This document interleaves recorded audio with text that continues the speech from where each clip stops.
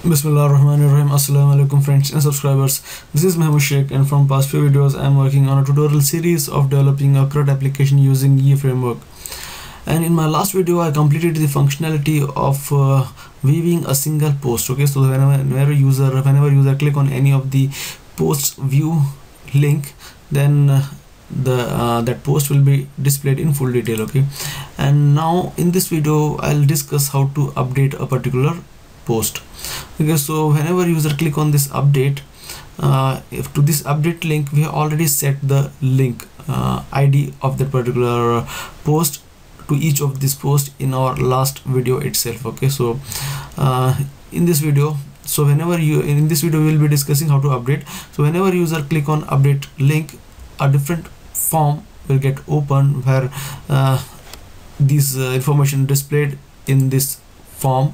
Okay, pre-populated form will be displayed where there will be a button called as update post. So whenever I click on that update post, the post will get updated and we will get the message. Okay, so first we have to create a function inside the controller side. Okay, so whenever I place the mouse cursor on top of the update, on the left bottom side of the window, you will see there is a I have to create a function with a name called as update inside the site controller. Okay, so let's go to our home page. Okay, so this is the link for update and we are passing the ID, and we need to send the request to the site controller, and here we need to create a function with a name called as update action update, and to this we have to pass the ID. Okay, $ID. Okay, and here inside this we have to call. Okay, so we have to render our update view. Okay, so let's delete this. Okay, now so far I have not created any update view, so let's create it now. Right click on the site and then click on the new file and then give it a name. Save it as update.php. Okay, and then h1 update post. Okay, so now when I click on the update link of any of the posts, then I should get the update.php view. See, it's displaying that view. Okay, and now what we need to do is we need to copy the same form which we have created for create. Okay, so let's just select everything and then copy and come to update and then paste it here. Okay, now here we need to change it to update instead of create. Okay, and here as well need to change update post. Okay, and now let's refresh. Okay, it's displaying error because it's not able to identify this post variable, so which we have passed to this view inside this view. Okay, so all this is not able to identify. So for that, what we need to do is we just need to copy our model and we need to pass our model to our view. Okay, let's copy. Okay, and then here. Okay, so now save it.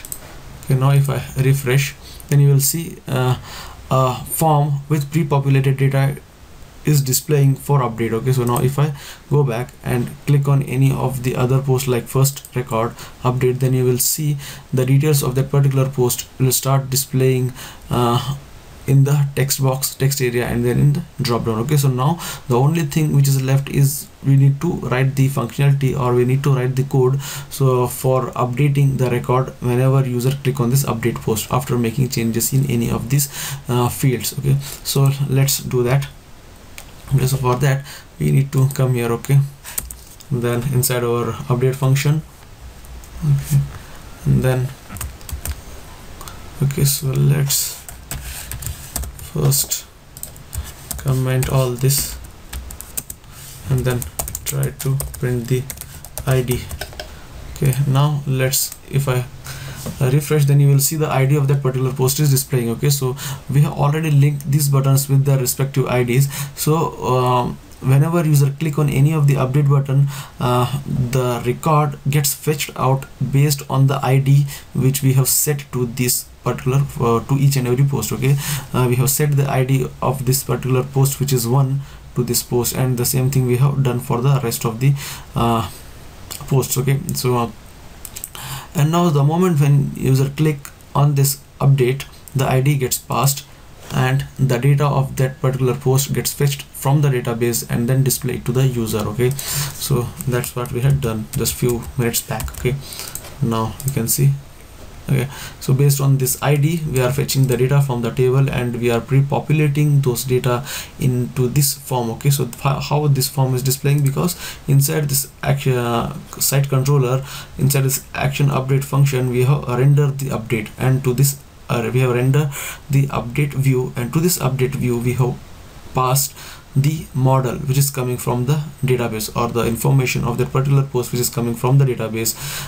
Okay, and we are passing that information to this update. Okay, and here in this update we are displaying that information. Okay, now need to use an if condition. If post load, okay, app request, then post, and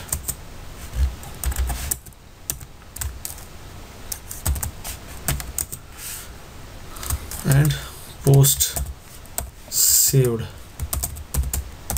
Okay, so now here for updating we have written the entire statements inside a single statement. Okay, so for saving when we were saving the record, we had divided this entire statement into different levels or different steps. Okay, but here we have taken those different steps into one statement. Okay, so here we are loading the request. Here we are loading the data that is coming from the form. Okay, here we are checking if the data which is user is going to enter or update inside this form gets loaded successfully and the data gets saved successfully, then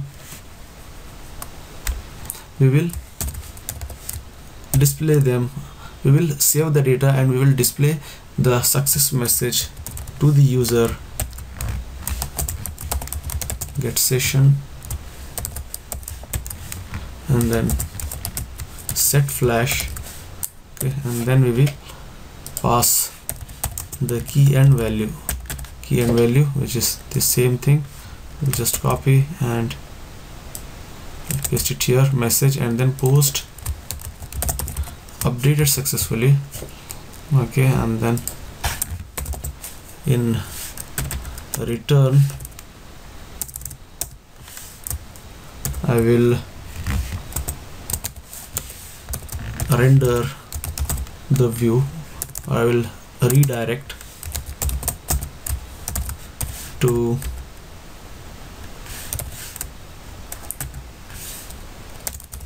index view. Okay, and then $post of ID. Okay, here ID, and in else I will return the, if the data didn't get updated, then I will return again the same update form. Okay, so now, okay, so one thing, okay, so whenever we get this message, we get the message on the home page. Okay, that is index, that is home page here at the top, and for displaying that message we have already written a statement here at the top. Okay, but we need to put this inside a div cut it, okay, with the class. Okay, so let's go to our bootstrap and let's find for warnings.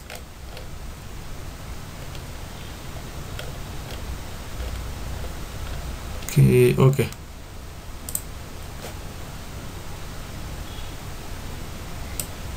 I'll just copy this and come here.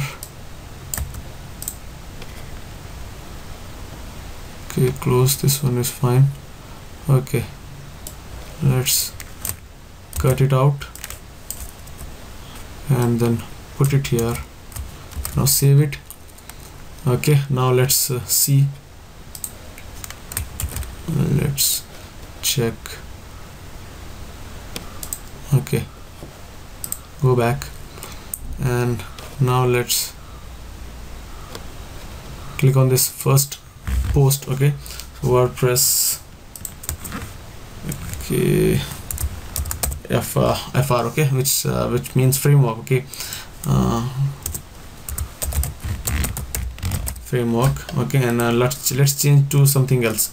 Let's see, MVC category. Okay, now I'm going to update the post, and okay, so it has returned me an error. Okay, calling a known method set session. Okay,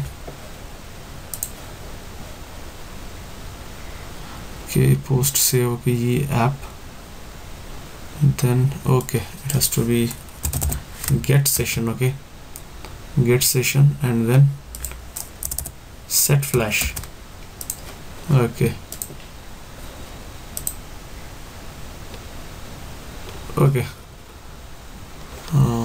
the record gets updated, but we get the error because of this statement. Okay, so now let's try to update some other record. Okay, and then framework, and then let's again change it to CMS, and now let's click on update. Okay, so now you can see our post is updated successfully, and at the same time we get the message from the server that post updated successfully. Okay, so now we have successfully updated. Okay, so now we can close it if you want. Okay, now we successfully updated the record, and the only thing which is left to complete or to come to the end of this tutorial series is delete. Okay, so in our next video we will discuss how to delete a particular record. Okay, so I hope you like this video. I hope you get some idea or some useful information out of this video. If you like this video, subscribe to our channel, click on like button, share it with your friends, and I will see you guys in my next video where I'll be discussing on how to delete a record. Okay, so don't go anywhere guys. Watch this complete tutorial series, and I will see you guys in my next video. Thanks for watching.